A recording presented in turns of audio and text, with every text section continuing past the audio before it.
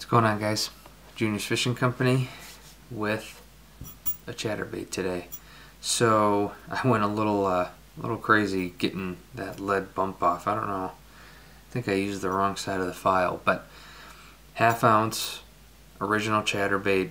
I get the really cheap ones just because I've never really noticed a huge difference in the $5 and $15 chatterbaits. And I end up taking off the skirts and stuff like that anyway. So if you're paying for the skirt, don't. I mean, if I could buy these plain, I would and save a little bit of money. But blackhead, so I'm going to go with, I've actually got Nightmare Musky Flies, Flash and Fiber in just gray.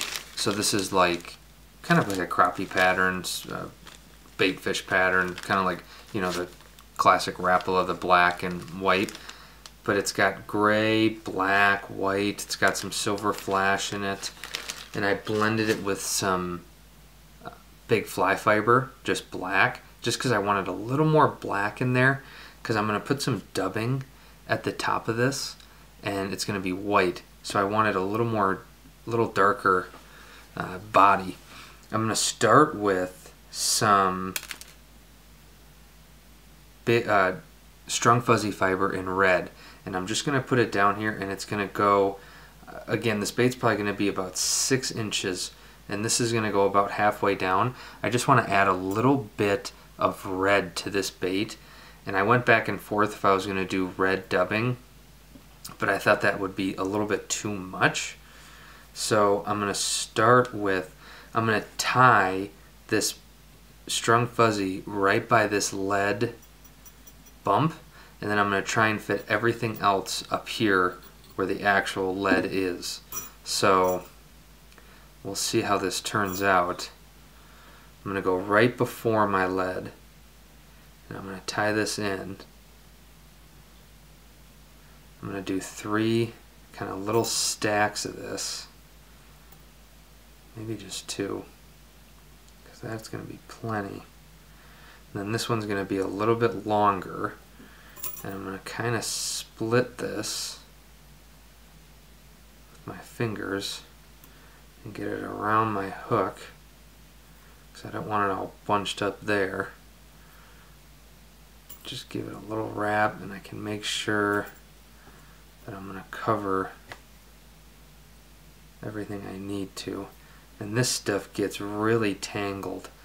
So you want to make sure, first of all, that you've got it down, and then comb it out, or use your bodkin or something, because this stuff will just knot up on you.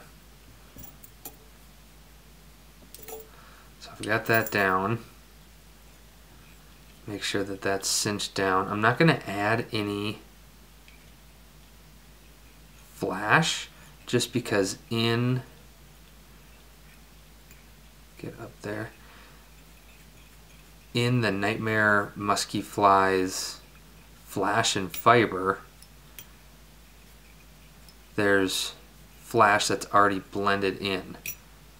And so what I want to do is I'm going to build up a little body right here,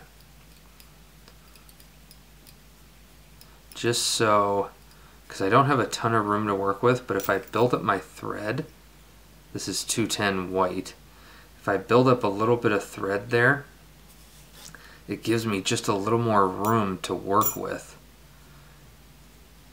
Then I can even put a little bit of glue down to hold all this thread in. Just a little bit. Just to hold that down.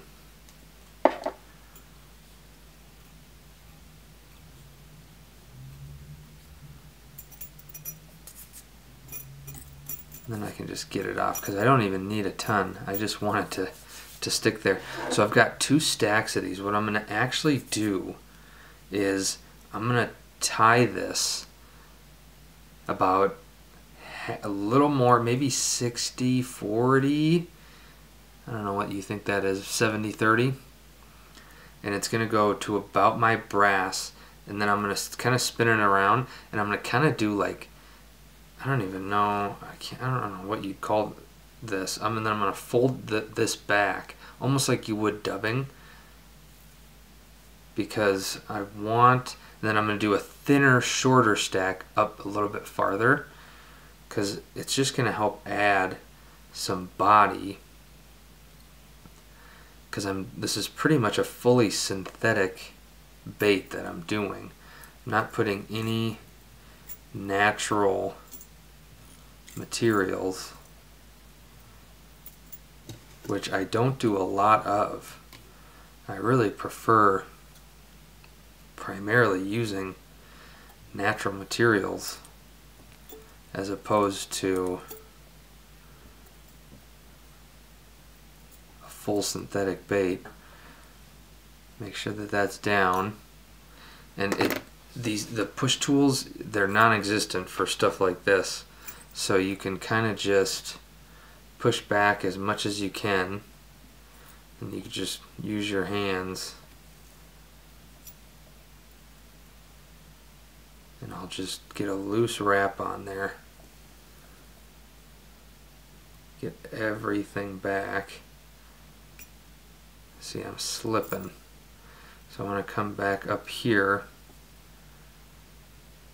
I just want to wrap right up on top of it. And I want it to be pretty even as I can get it. And then I'm going to put some super glue down, because I don't want that to slip.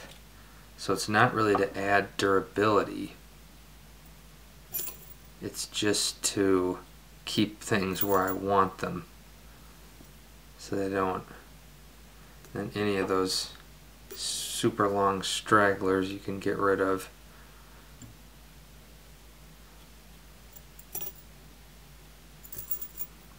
And then I'll be able to add my second little stack. And again, this isn't much thicker or thinner, but it's definitely going to be shorter.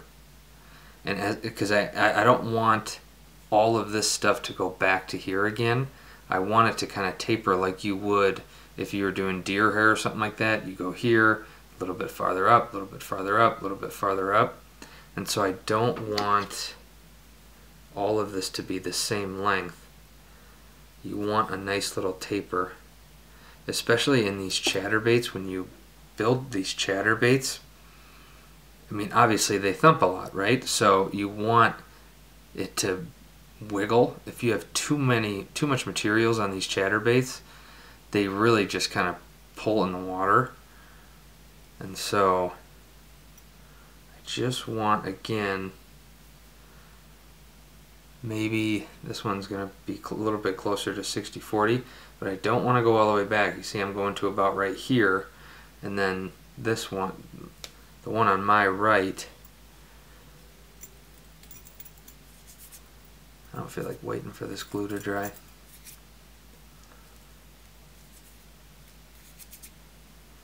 Make sure it doesn't stick to my materials. So I can get that, and I can come pretty far up. Not worried about the room I need for my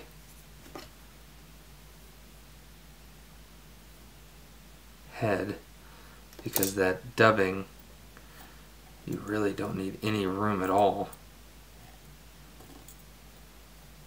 Try and get all this spun around.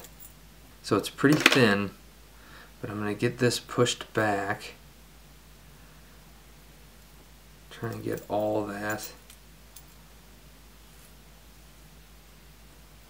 I don't hollow tie much, just because with jigs and stuff it's so hard to find a good push tool to use.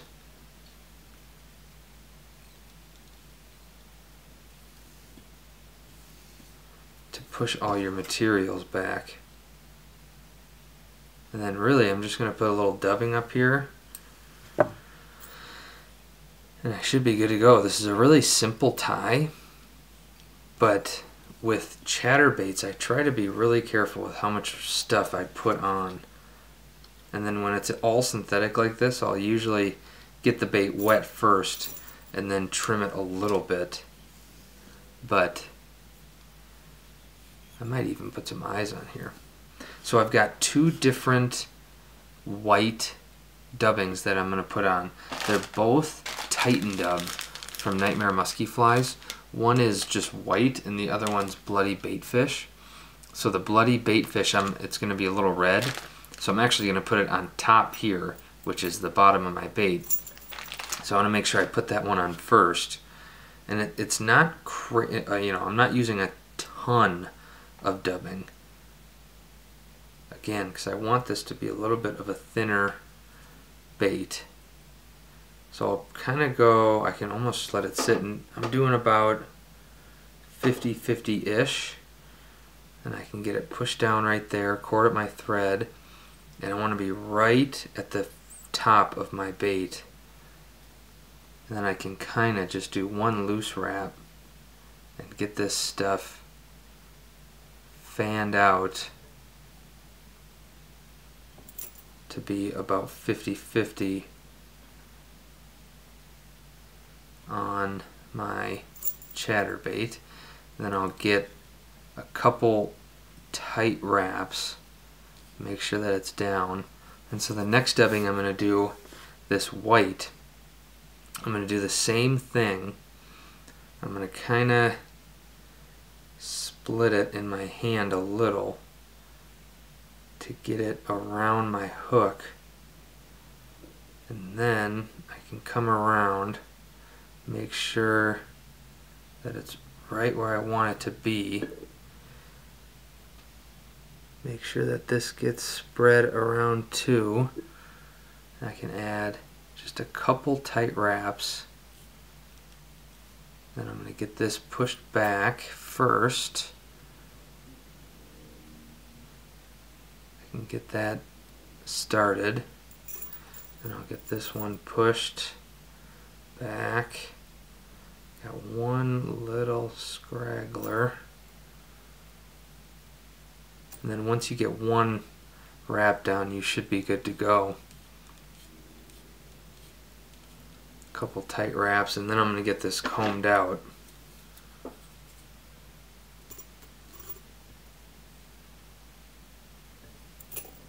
You'll lose some of this, but I save it just because it's good. It doesn't like tear and rip and stuff like that. It's still good. Alright, so I figured I'll put some eyes on here just because it sounds kind of fun. What I'm going to do is I'm going to pinch this, I'm going to pull back, and I'm just going to go super quick and try and get some of that fuzz off the sides. And I've got 7mm Living Eyes ice. These are some of my favorite eyes. There's a bunch of different eyes you can get out there, but I usually just go with the ice color. I mean, or there's earth and I think fire and stuff like that. But I'm going to put these, actually, there's a couple spots you could put these. I've put them here before, right on the head. I've put them right on the side here, but I'm actually going to put them right there today. So I've got my first eye, and I'm going to put on, this is just Loctite gel. I'm going to put just a little bit on there. Pull this back. I'm just going to put it right on the line between